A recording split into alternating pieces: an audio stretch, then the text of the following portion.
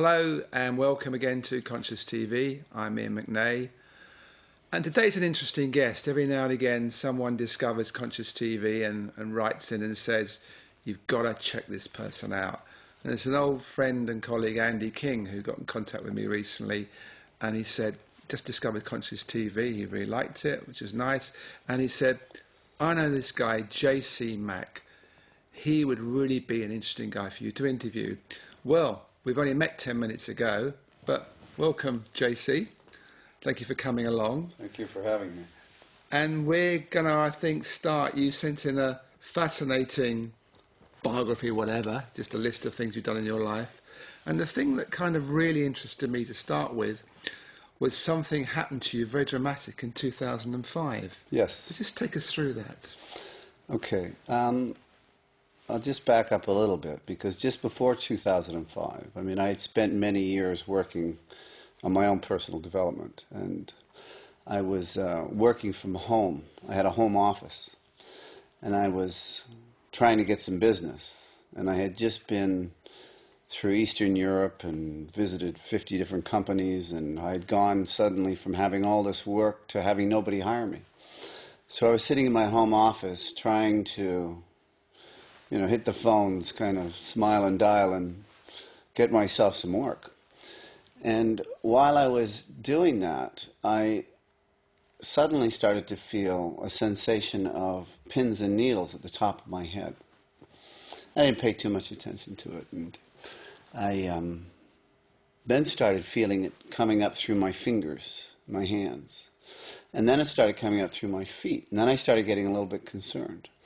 And then it got stronger, and it got stronger, and then it began to feel like rushing water. So now I've got this sense of rushing water consuming my body, and this sense of pins and needles, like an energy. And I started to getting concerned, like, oh, maybe this is medical. Maybe, because, I mean, I'm... Sure, yeah. I'm not someone that has... I've been a pretty straight, middle-of-the-road kind of guy. So I'm suddenly sitting in my office alone by myself, and I'm having this experience starting to take place. And it gets stronger, and it gets stronger, and it's going up through my arms, and all my bones start to ache. And I can feel the whole thing kind of coming up and accumulating here in my chest and my lower part of my abdomen. And I thought, God, I'm having a heart attack. After all this, I'm having a heart attack. It's going to end here on the floor in this little town in England I live in. You're on your own. I'm on my own, yeah. Right? And so I started getting terrified. I hung the phone up, and I thought I better kind of get down on the floor in case I fall down. So I kind of got down on the floor to save myself falling. And this got stronger, and it got stronger, and I started feeling like cramped, like I couldn't move, and it started consuming my body. And I ended up on the floor, kind of curled up, waiting to die. And so what was going through your head? You were on the floor waiting to die. Yeah, this is the first thing I'm thinking. This is it. I'm going to die here on the floor. After all this, I mean, they say your life flashes in front of me. Well, I don't know about that, but I thought, geez, after all of this, after everything I've done, this is it. This is me on the way out. And it kept going, and it kept going, and I didn't feel any kind of pain, per se. And then I thought, well, maybe it's not a heart attack. I know what it is. It's a stroke. Well, much better, is it? So now I'm going from having a heart attack to having a stroke, and the terror and the fear of leaving the planet, and leaving this body. I don't think I hadn't spent a lot of my life thinking about what it would be like at the moment of death. And suddenly it seemed like I was confronted with that last moment. And what was I going to do? So I began to go through this series of terrifying thoughts, about dying and leaving my body and all of this kind of stuff. And then I remembered this line from, I think it may have been a Zen teaching or something I'd read once, that said, all fear is an illusion. Walk straight ahead. And I'd spent many years studying under all kinds of different spiritual... I've been a spiritual seeker most of my whole life. So this thought came to me. It just popped into my head. All fear is an illusion. Walk straight ahead. And I thought, well, if I'm going to go, I'm going to go. And at that moment, it kind of changed. And I'm still being consumed by this energy. And I thought to myself, I got a choice here. I can either go out holding on, grasping at everything, or I can let go and take a chance. You know, it's like a roll of the dice. No, I can either surrender and go with the flow, or I can hold on. And I thought, you know what? I'm going to let go. And whatever's going to happen is going to happen. And then when I got to that point, I began to see a series, like the picture I had in my mind was a set of dominoes all set up. And you push one domino and they all start to fall down. And each domino represented something in my life I had to let go of. So I had to let go of, I realized I was going to have to let go of my body. I realized that domino fell. And the next one was I was going to have to let go of my mind. I was going to have to let go of my kids. I was going to have to let go of my family. I was going to have to let go of this career I had worked so hard on. And it just went one after another, after another, after another. And they just started tumbling down. And when the last one fell, everything went completely still. The energy vanished. And along with it, all thought disappeared. And I was consumed with this kind of presence of this, like a field of still, silent love that was emanating from everything as I laid on the floor. And I just laid there for the whole day. And then eventually it was dark and I started getting up off the floor. So you lay there for how many hours? Yeah, probably for the afternoon. Yeah. It might have been for the afternoon, maybe 2-3 hours. Yeah. In this state, and everything just was... I soon realized that I had had no more thinking. All my thought had disappeared. So there was no interpretation of anything going on. There was no conceptual thinking going on. And the presence of divinity just kind of shone forth. I now can see that when there's thinking, it's like a filter. And when the thinking disappears, things are the way they are, naturally in reality. And they actually glow and glitter, and you can see that everything's alive. And so this state just, after that last domino fell, and the thought disappeared, I was left in this state.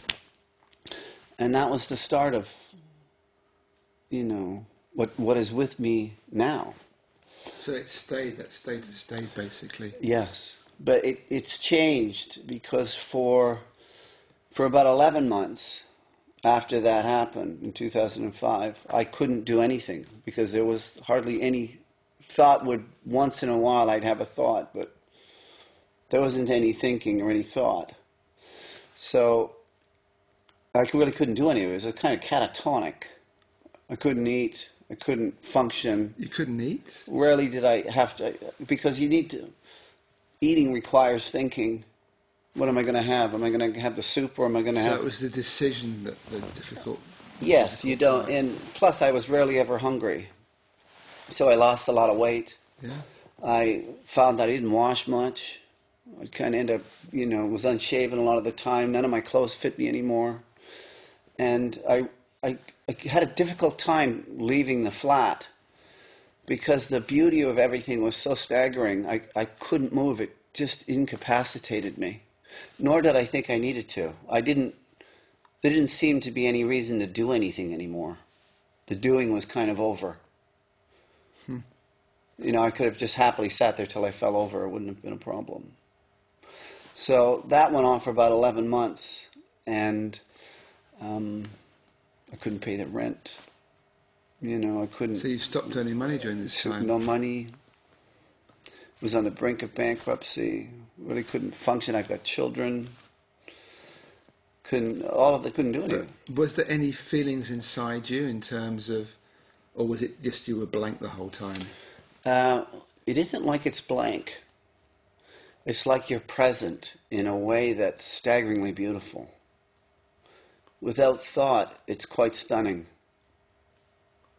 Life is quite stunning, and like when I walked in the room, like I can feel the stillness in this, whatever you've been doing here.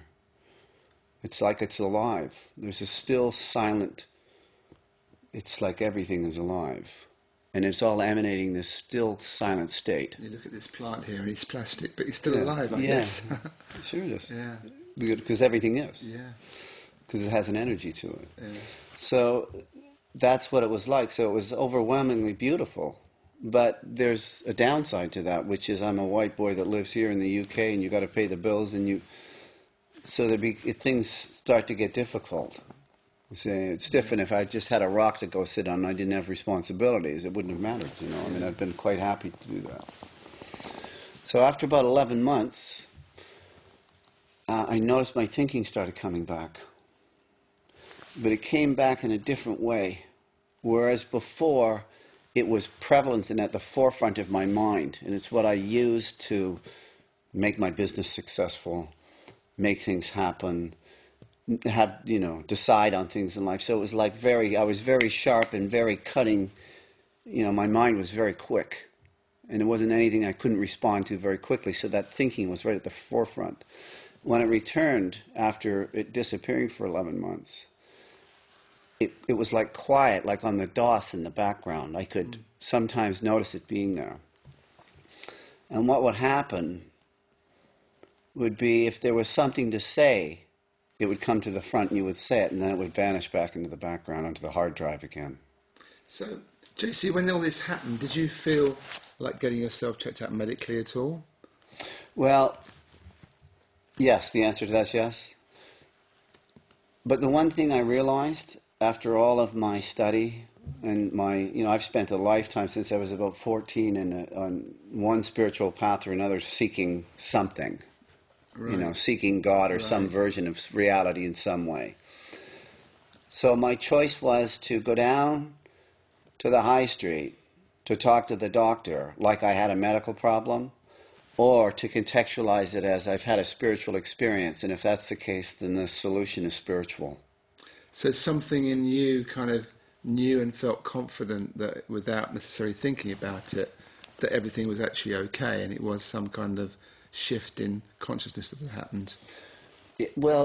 That everything was so stunningly beautiful, and that there was an overwhelming peace that came over me that surpassed anything I'd ever done or could ever have imagined, was an indication to me that it wasn't medical. No, I understand completely. And actually, having said that, at one point, let me back up a sec. So when my mind came back, or the thinking came back, when thought came back, what came back with it was my identity. So it's like the ego and my identity vanished, and there was no more JC.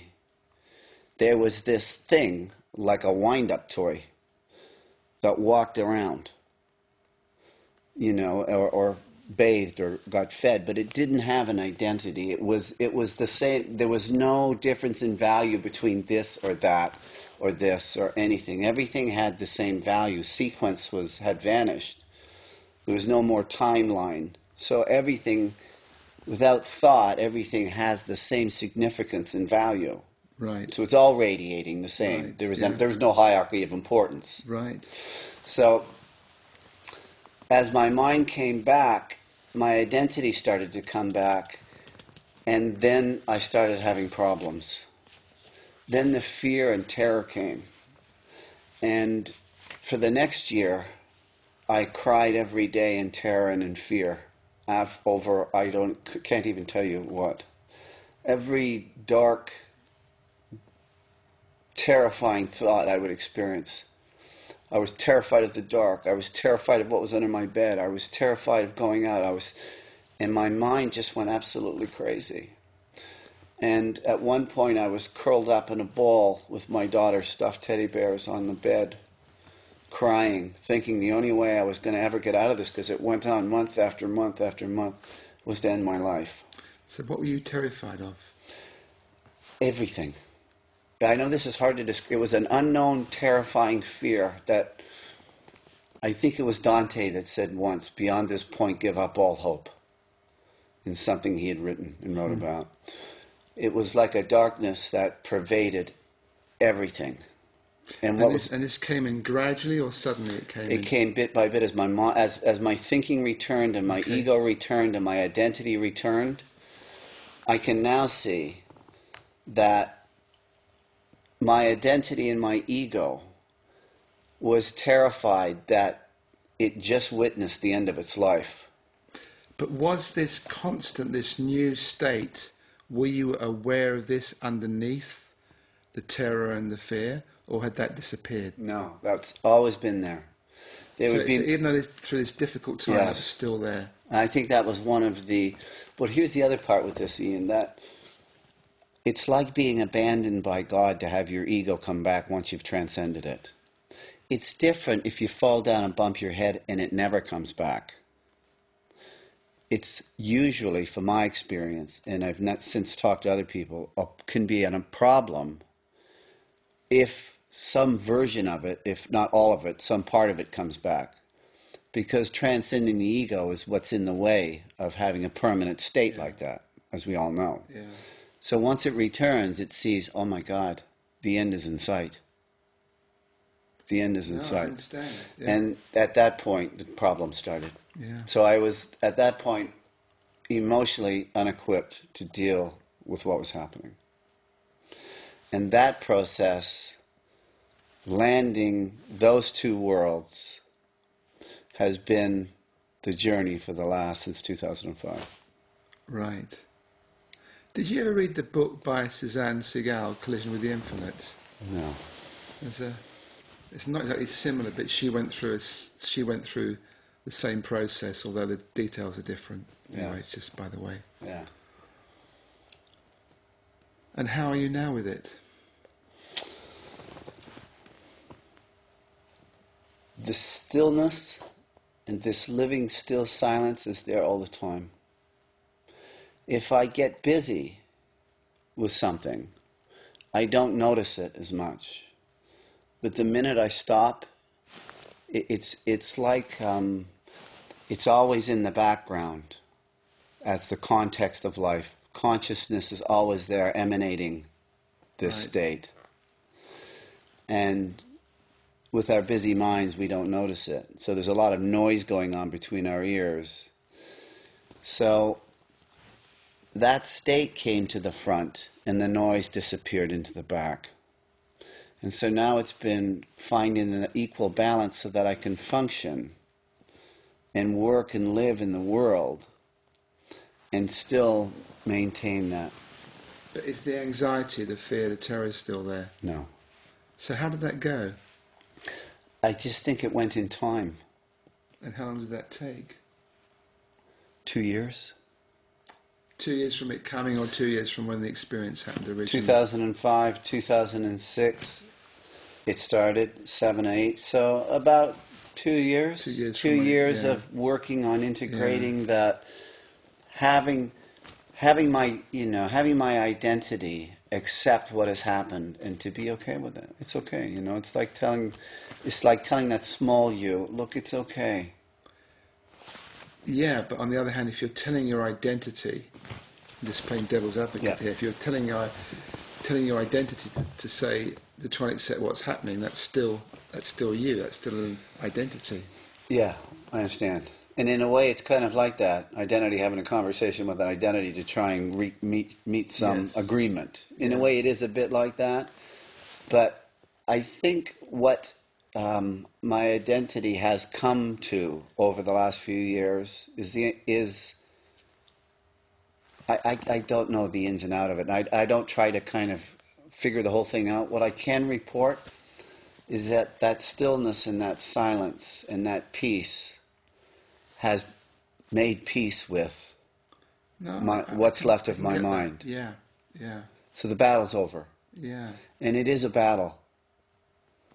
It is a battle because the last thing your identity or ego wants to give up is its position. That it's sovereignty and the thing running the show in your life. And once it realizes it isn't, the game's pretty much up. It's like pulling bricks out of a dam.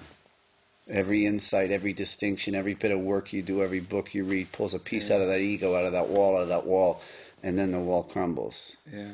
And the divinity and love of God shines forth. Yeah. Stunning. Yeah. Yeah. And so what do you do in your life now?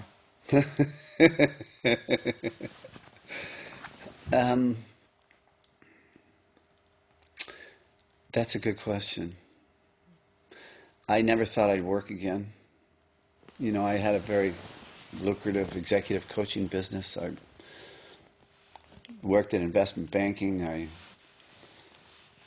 flew around in oil companies' Learjets and coached. So this was really this is a huge change in your life when this completely event happened in 2005. Yeah. So Tell us a bit more. We haven't looked at how you got to where you were in 2005. So tell us a bit more about what you did beforehand. I was born here in the UK.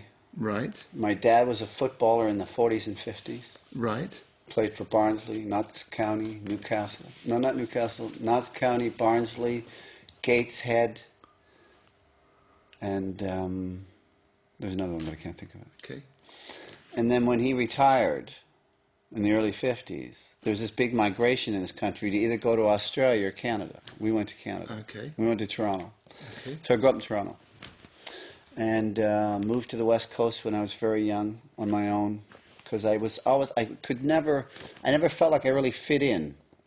Like, I couldn't see myself being the postman, though there's no problem being a postman, but I couldn't see myself having a I could never really see myself doing that kind of stuff. So I was always had this search. So out to the West Coast, California, Los Angeles, San Francisco in the 60s, and Vancouver, and went through that whole 60s scene in San Francisco and that whole thing, and chasing gurus and trying to join cults, looking for this, trying diets, doing that. If it had a peace sign on it, I'd have gone for it. If it had some holy symbol on their forehead, I'd have joined it. If it had, always seeking. Something was really pulling you to find something, wasn't it?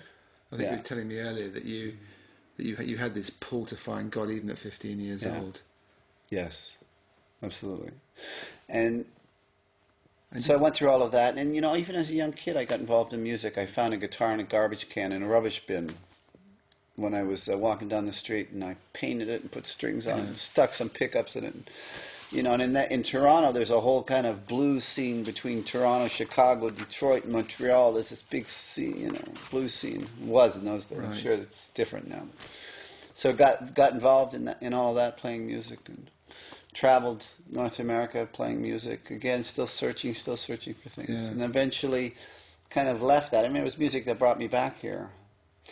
And, but, a lot of what went along with that was all the downside of that whole world, and I got mixed up in some of that and taking things that weren't good for my health. And eventually it really started to destroy my health, and I ended up getting into a lot of trouble. I think you were saying you sold guns at one time. Yes, did that, and drugs and guns and bike gangs and music, and it just. But that always interests me. So, you were selling drugs, you were selling guns or whatever, involving gangs, and yet you had this spiritual side pushing through. Yeah. How did you equate those two very polarized views of life? Not very well. Apparently not very well, as they locked the door behind me. Not very well. It was torture. Because at one hand, I had this deep desire to find a God of my understanding of something other. There had to be more to it than what I was doing. And at the same time, I was caught up, in that whole scene, in that, gangs and in that whole neighborhood, and couldn't get out. I didn't think I was ever going to get out of that. In fact, it was the courts. I was in court and was going to be sentenced to prison for 5 years when the judge sent me to a kids program, a street teenager. It was some youth program. There's a whole, there was 100 kids in it, and it was being led. The leader of this 4-day course was an ex-U.S. Navy SEAL who had had 3 tours of duty in Vietnam, so he was a serious guy. And he got his hands on me, and before those 4 days were over, I could see that, you know what, I could have a great life if I wanted to. I could walk away from this. And the other thing he wouldn't let me away with was the fact that I was responsible for everything that happened. I couldn't blame the neighborhood. I couldn't blame my parents. He wouldn't let me do it. I couldn't blame the streets. I couldn't. Was that hard to take on board at the time? Yeah. Must have been, yeah. I argued and fought with that guy. Yeah. Argued and fought with him until the light went on. And I got, that was my choice. I did that. Yeah. I'm responsible for that. And then I realized, well, if I'm responsible for screwing my life up that bad, could you imagine what I could do if I put a little effort in the other direction, right? And that was the start of it. So then I started reading every self-help. Let's look at it. This is major stuff, So what you're saying is, you were involved in street gangs, selling drugs, selling guns, or whatever, and then you should have gone to prison, or you could have gone to prison, but instead they put you on this program, and in that program you got this realization that you were responsible for your life, and you at one level had created where you were. This is major stuff, And when that insight hit me in that course room, when he was going at me, it was like 100 pounds of luggage came off my shoulder. One moment life was like that, and in a heartbeat it was like a freedom. Like, that was my doing. Yeah. And if I can own that and turn that around, you know that old saying, if he could only have used it for the power of good instead of evil, right? Then, I could have a great life. Yeah. And that's when I thought, you know what? That's what I'm going to do. And there was no turning back or certain thoughts. You just got it, and that was it. But that's my personality, and I've been obsessed about anything I got involved in. My spiritual life, music, it was always all or nothing. But you see, I would challenge that. I don't think it's just your personality. I think it's also something deeper in you that you got in touch with. Yes. Yeah, I could agree with that. It's very determined and just somehow more aligned with life. Yeah. Or even deeper, that the karmic path that I had and are having in this life was all part of that. Because now I can see it was perfect. That everything that happened was perfect. That nothing that happened shouldn't have happened, which is an impossibility anyway. But a lot of us think that way. Oh, if that shouldn't have happened, it should have been that. Or if it only had been, it's not grounded in much reality.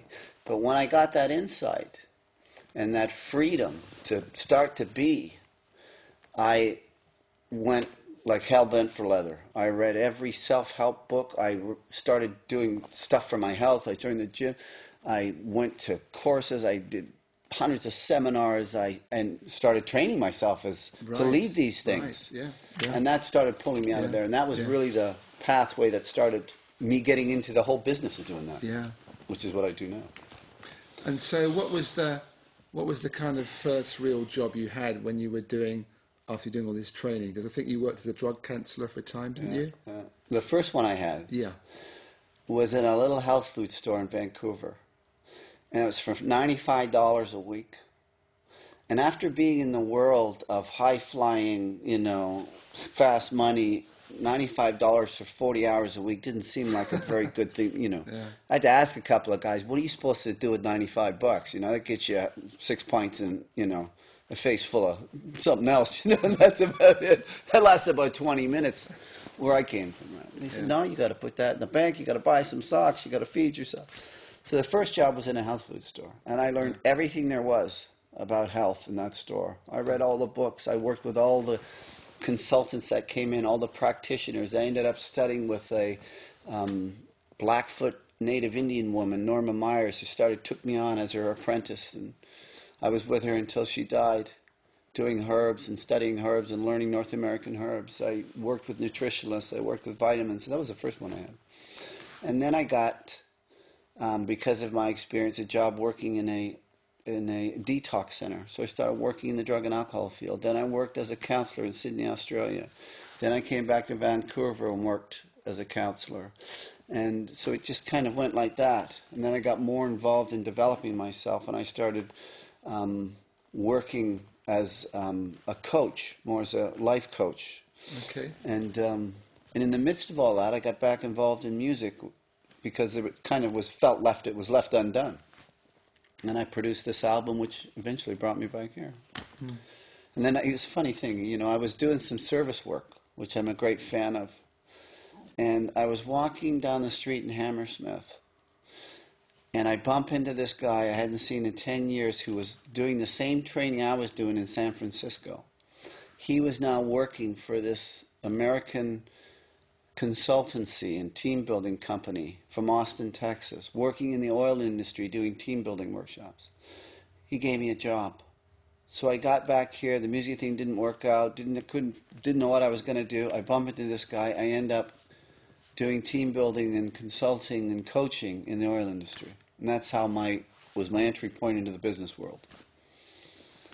And from that I ended up leaving that after doing years in the oil business and traveling around the world, coaching people, and then I left that. So and when you coach people, how did you coach them? In that context, it's very much in business. People are interested in improving the quality their business. So in that context, it's really inside of the objectives of a company. So it's about maximise the resources of them, yeah, get the best out of the employees and everything, yeah. So though a lot of what I had experienced, I couldn't really say it in that particular way, but a lot of it was very transformational and very leadership based. So the coaching was designed to create a shift or a transformation in the perception of how a person sees themselves as a leader. Because that Navy SEAL, the thing he did was to get me to see myself differently. He made me responsible for my life. He turned me into a leader. And when I left that course room, I realized I wanted to be doing what he was doing. So you wanted to be a leader? Yeah. And I wanted to develop leaders. Yeah. So that's what I ended up doing. Yeah. Which has been a lot of what I've done. And then I left that organization and went into investment banking and started doing that down at Canary Wharf and in the city, and did that for some years and up until 2005. And I think you also, didn't you work with a company that lost a lot of people in 9/11 too? Yes. I was working with a very difficult time. Cantor Fitzgerald lost 500 guys and gals. I was on the trading floor watching that. And I had been coaching some of them prior to that, and then continued to coach some of them after that. And I'll tell you one little story about that. It was after 15, 20 years of doing that work, people knew me on the trading floor because I had been in and out of there. And Cantor, their kind of answer to try and deal with the scope of the enormity of that disaster was to get busy and back to work and don't confront it. You can't take something that big in. You might be able to say, oh, Frank was my friend and we lost him. But you certainly couldn't take in 500 people. Yeah. That's too big. Yeah. So you got to kind of compensate a bit. So people just got busy. And I would go down there and people would grab me and pull me into a room and just start talking to me about the whole thing. And there was a woman that grabbed me one day and she came in and she had this little book. And she says, I've been writing it all down. This is a couple of months after 9/11. I've been writing it all down. She had a book full of... So was she actually in the Twin Towers? Or no, she was in London. Okay. That's right. Yeah. And so, where I was at the time. Yeah. And she had written it, but she was at the same company. Yes, no, I understand. Yeah. So she had written everything down. So she pulled me into the room and sat down. She says, can I tell you this? So she just sat there and read for 20 minutes and was sobbing and reading and sobbing. And then at the end she says, well, what do you think? And the only thing I could think of to say to her was, you just need a bigger book, honey. And she said, oh, thank you very much. And she got up and left, and that was it. And I thought, that's some of the best work I ever did. Yeah. So she needed someone to listen and encourage her just to keep verbalizing, writing, whatever happened. Well, what am I going to say about that? Yeah. You can be there for somebody and love them. That's it. Yeah. You don't have an answer for that. Yeah. So was there any clues for you that something like what happened in 2005 was going to happen? Was there any little glimpses or Yes. signs? Yeah, good point. About a year before 2005, I mean, I had meditated for 20 years. I had done a lot of different things, but what I can see now, Ian, is that my whole life has been spent trying to make something mystical or spiritual happen, like a search for that. You know, there's a saying: if you haven't experienced enlightenment, it's special, and if you've had any experience of it, it's not special. See, Okay. it isn't special because it's who you are, anyways. Yeah. It's like coming home. Yeah. But that search and that insistent noise in our heads, that trying to figure all of this out and to think our way into a higher state of consciousness, and you know, the harder you try to do that, the more difficult it becomes. I can see now. And so you can drive yourself quite mad trying to think your way into through all of this, you know. If you're lucky, you know, fortunate enough, I fell down and it happened, you know. But for 20 years I tried to think my way to it, and you can't really think your way to God. It's not a conversation, you know. That experience, it's not even an experience. It's a state. It's not experiential. That's more thinking. Yes. So, where was I? I was asking you the question whether you had some experiences or some clues. Sorry. So a year before that, I had a couple of moments where everything stood still.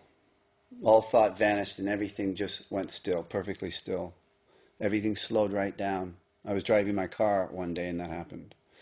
And I had a thought, if I was to spontaneously go into a state of enlightenment, I wouldn't be able to provide for my family. And I started crying and I couldn't stop. And I had cried for about a year before it happened in 2005. That I was in that state for 10, 11 months after 2005.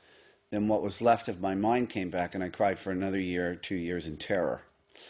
But prior to that, I had cried for a year at everything. I couldn't even tell you what for. And then I was in Sedona, Arizona, about 6 months after that, and I was in the mountains, and it happened again. Everything went perfectly still and silent. All thought disappeared, and the stunning, I have to watch it or I cry, the stunningness of where I was just revealed itself in a way that was overwhelming. Yeah. And then I came back, and shortly after that, it happened in 2005. Yeah. So, you know, I wonder if the intensity of your search, and I know you were doing things that weren't necessarily, obviously, professionally connected with searching, but somewhere you had this thread that you were saying that you were on a search, especially from a very early age. I wonder if that contributed to something happening, or whether it just happened by the grace of God in its own time. Well, from your mind's point of view, you would think that enlightenment is caused by something. I don't know. I'm not sure that is the case. Yeah, my experience is that cause is like a figment of your imagination. In reality, there's nothing causes anything to happen. Enlightenment isn't caused by anything you do. It's a state that arises when the obstacles that are in the way of it are moved out of the way. But that's not caused by anything. It's more like a set of conditions that then reveal the state. So it emerges, but not caused. Cause is a linear kind of process of your mind.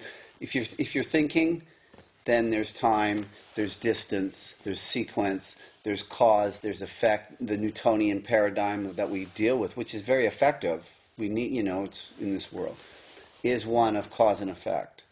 When your mind vanishes, it doesn't look like that anymore. Nothing's causing that stunning revelation of stillness and peace is not being caused by anything. But when you were in that very difficult period, when you were crying for a year, 9 months after the, let's say, the awakening, the opening happened, what actually helped you the most during that time?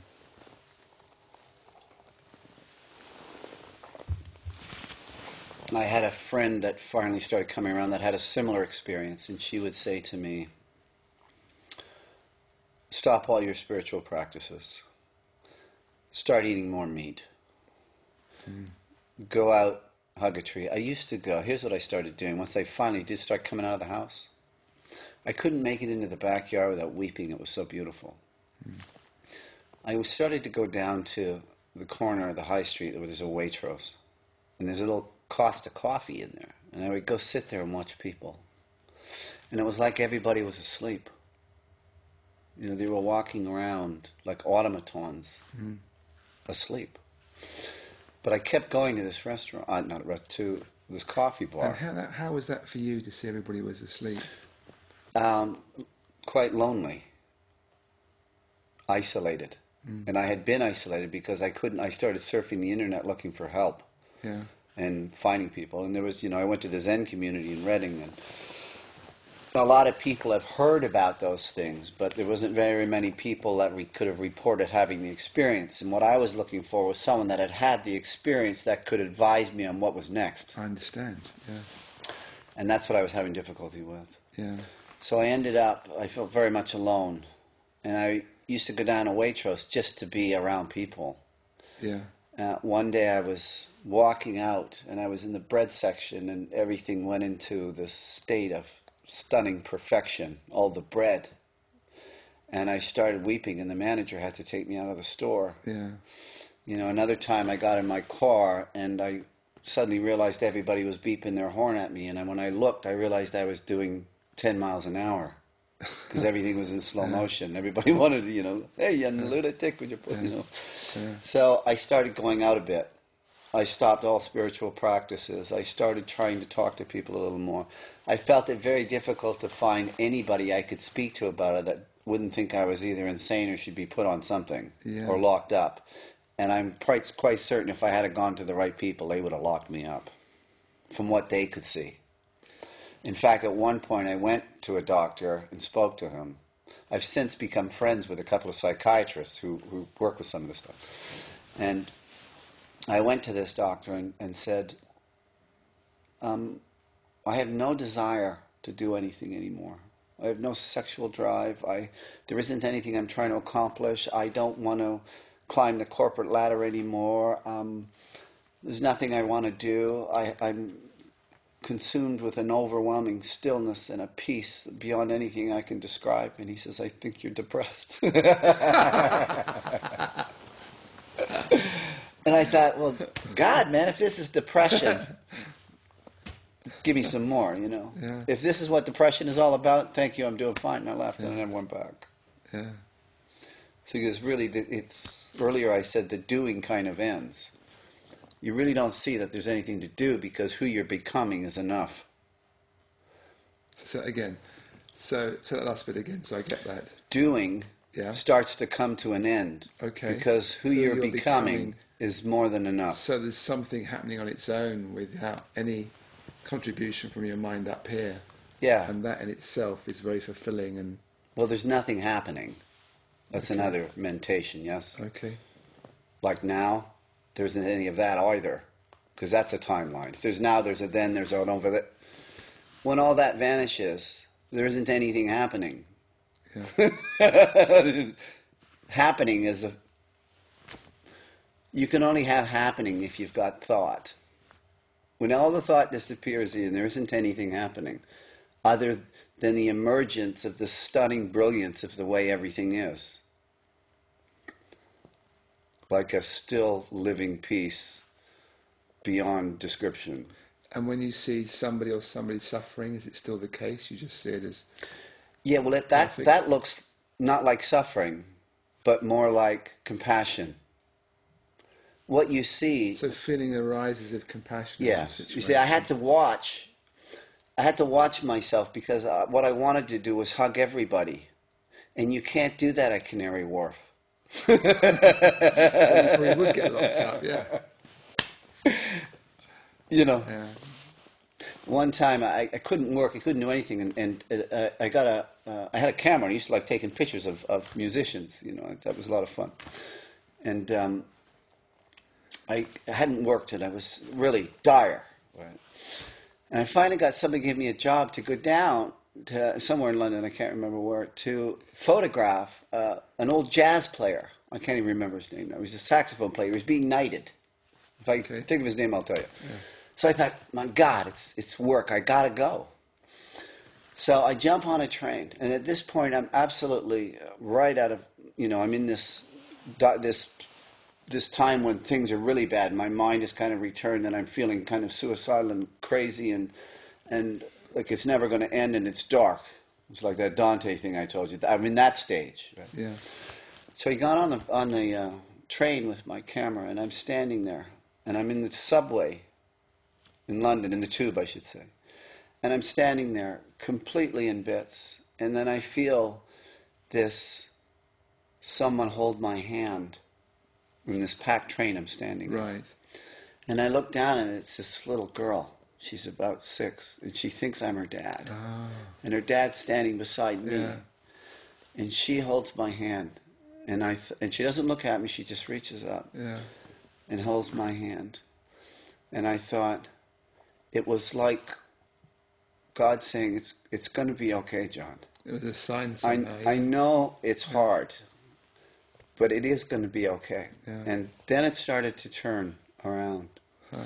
And I went down and I photographed that musician, and I came back home, and then another little thing happened, and I got a little bit of work there, and then gradually it's all started to come back without me doing anything. Yeah. I get on my knees every morning and surrender my will and my life to.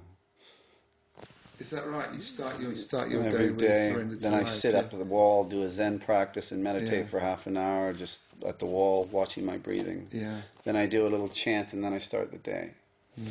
And some days I can kind of function quite well, and other days I go into this timeless space, and all of a sudden it's nighttime and it's over. Yeah. And I would like to talk more about this. This isn't something I can talk about in business, so I'd like to move more towards speaking. I'm speaking at the Mind, Body, Spirit event coming up. Okay. And I think there's something else. So I put a little website up, and if anybody would like me to come and talk to them about this, I'd love to do it. So I'd like to do some more of that, but we'll see what God's got up his sleeve. Okay. We need to finish, and that's a lovely place to finish. Yes. Seeing what God's got up his Thank sleeve. you, Ian. Thank you for coming in, JC. Thank you. And good luck with everything. Thank you. You certainly had an interesting experience there, and I understand that whole incorporation into life is very difficult after that. Yeah, and I just want to finish on one thing. I just would like everybody to know that everything is okay. The end is certain. You don't have to struggle with this. Yeah. I struggled for 20 years trying to make something like this happen. To realize, you know what, it's fine. It's fine. Be kind and loving to everything, including yourself, and you'll get there. That practice in itself will take you all the way. Wonderful. Okay, thank you. Okay. Thank you. Thank you, JC, and thank you again for watching Conscious TV, and I hope we see you soon. Goodbye.